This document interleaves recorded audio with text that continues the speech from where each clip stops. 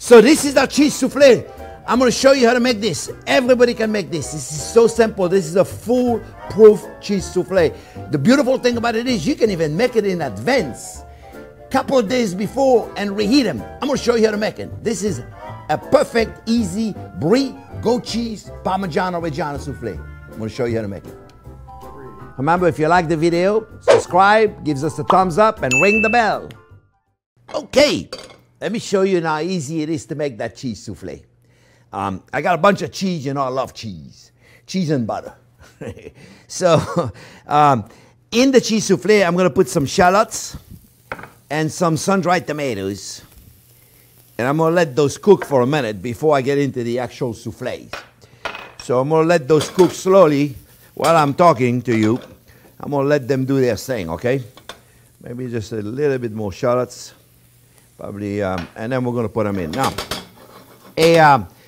a classical cheese souffle is not difficult to make. It's a Mornay sauce, which is a bechamel with cheese, where you fold in some egg white, you make it rise, and as soon as it's beautiful resin, you serve it, you hope it doesn't fall, and you have a cheese souffle.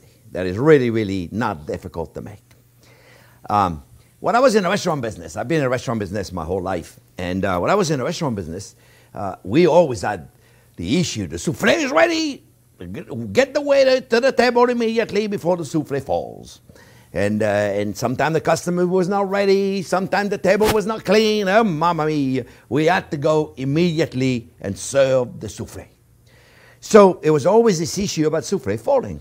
So my whole 20, 30 years in the restaurant business, I was like, how do we get the souffle not to fall? And I tried everything. I tried a bunch of different recipes and things, and somehow I could just never get to the right thing. And one day I'm in the shower, and I'm thinking, what about if I add some bread into the souffle, the cheese souffle? Oh no, we're gonna test the bread, and it's gonna be there, it's gonna be doughy. So I said I tried. So I tried it, but I had left the crust the first time I tried. I already see the piece of crust in the cheese souffle, that was not good. So what I decided to do is I'm going to take some bread, like a country bread, and I'm going to remove the crust. And when I found out, this is a little different. This is more of a custard than we're going to make instead of a Mornay sauce. It's got almost the same ingredient, except the flour, instead of putting it in the form of raw flour, we're putting it in the form of bread. Now, let me tell you what's fascinating, and you're going to find it fascinating too. When you bake that bread without the crust in the custard environment, the bread will deconstruct itself back to flour and water, and you won't even know that the bread is in there, and it will give the souffle structure. So the souffle is not, it's going to fall a little bit, but we don't care, because that's the kind of souffle you can make ahead. You can make this souffle the day before your dinner party. What do you think of that? Okay, so I'm going to show you how to do it. It's really, really, really cool, okay? First, we're getting some bread, and we got a country bread. We'll remove the crust, and we cut in little cubes, and we're going to fill up each ramekin, souffle ramekin, at about a third in the bottom with the bread. So first what we do is we spray our container with a little non-stick spray. Okay, just a little bit. You can put butter, you can put non-stick spray. So what I do is I go and put the Parmesan. You see, look. I put the Parmesan cheese right there. And now I got ramen up Parmesan cheese in there, right? Now I can put my bread. Thank goodness, I caught myself. So now I got Parmigiano Reggiano. I don't need the bread anymore. I got my shallots and my sun-dried tomato that are cooking. I'm going to let those cook for a little while. And now we're going to make a custard. And the custard is made with egg and cream. Now, the cheese I'm going to put in here, I'm going to put cheddar, Parmigiano Reggiano, Gruyere, and more Parmigiano Reggiano. I got the Parmigiano Reggiano right there. Oh, and goat. I'm going to put some goat cheese in there. I love goat cheese. You know, I put goat cheese in everything. Put whatever cheese you want in here. Oh, brie cheese too. And you know what I do with the brie? I freeze it for a few minutes, like a half hour maybe, and then I remove the crust with a vegetable peeler. And then I cut it in little cubes, so now I got my brie in there. You can put the brie in a custard like with the other cheese too, but I wanted to show you what I do with the brie. So you have it right there, right? You don't have to put brie in there. You can put whatever cheese you want. So now we're going to make the custard. All right, so we got our eggs right there, and we got our cream. Now let me tell you, this is the kind of recipe you don't need a recipe for. Let me explain you why. Because you're making 4 of those, 1, 2, 3, 4. 1, 2, 3, 4 eggs. Cream, the amount of cream is 1/3 or whatever the container is. So if you have a 6-ounce container, it's 2 ounces of cream. It's when you have a 5-ounce container, then you have issue. So you know what I do? I put a little extra cream in there. Anyway, so we have it. So the cream is hot. So now we're going to put a little cheese in the cream, okay?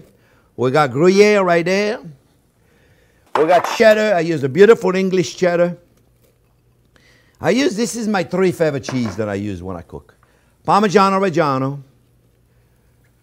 Then we got a brie in there. And then we're going to put a little bit of goat cheese. This is kind of like what I use when I make a potato au gratin. I use the same deal of cheese, same mixture of cheese. Now we're going to melt our cheese. Right? We got the heat going. Well, we did have the heat going. Now we have it back. Right? And then we're going to let this cook for a minute. We're going to let the cheese melt. That's what we're doing. We're letting the cheese melt. And we're going to do the sun-dried tomatoes. Let me get a spoon. Or a fork I'll have to do, I guess. And we're going to put our shallots that have been lightly sauteed. You could also put some mushroom in there, friends. You can put some mushrooms, spinach, scallions. You can put a bunch of vegetables in there, but whatever you put in here, just make sure it's cooked, okay? It's sauteed anyway, just lightly like I just did those right there. And if you put some on the side, pick it up so you don't look like a slab. You know, it'd be good also in there, friends, is chives. You could put some chives in there. All right? It'd be perfectly fine. It gives us a nice color right there, right? All right? So remember what we have in here. Now we're going to put that. All right, let's check our custard. Make sure our custard is ready.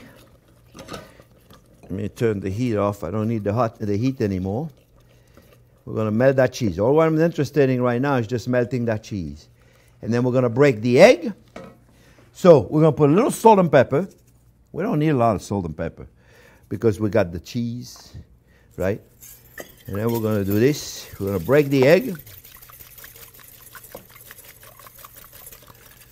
Now all I got to do is temper my eggs. And now the fact that the egg has the white in it, it's not as, you know what, I got my immersion blender right there. I'm just going to go with it. I always got this guy ready. Because you, look, see, it makes it really easy now.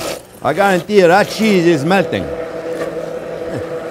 I always got that my immersion blender ready to go, let me tell you. I always got that ready to go. I always got that ready. You see? There you go. Now what we're going to do is we're going to take that cream and we're going to pour it on top of our eggs. When you have the white of the egg, you don't have to be that concerned about protecting the yolks. The white protects it really good. So I poured a little bit. You can do it slow if you want, but it's really not necessary. So here we have it. Right there. All I'm going to do now is I'm going to take a ladle so I can work nice and clean. And I'm going to pour that in here.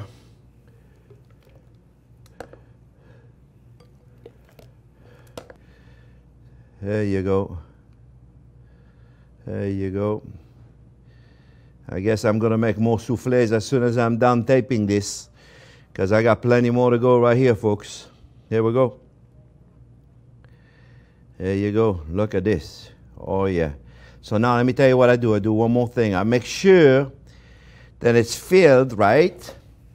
And then I take a fork and I make sure that my bread is totally submerged. Totally submerged.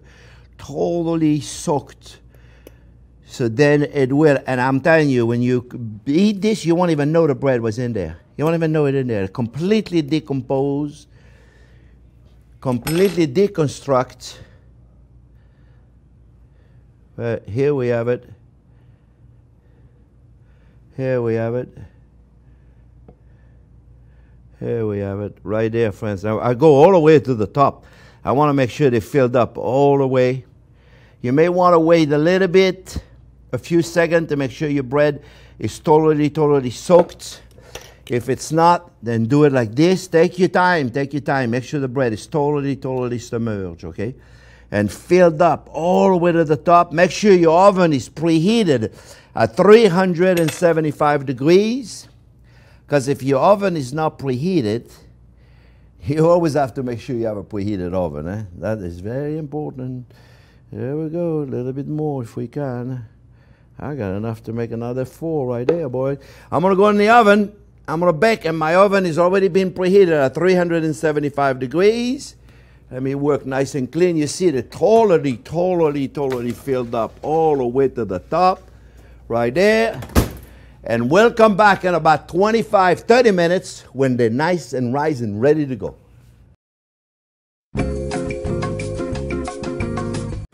Oh yeah, baby, check it out, check it out. Look at this, folks. Look how beautiful they are. Look at those.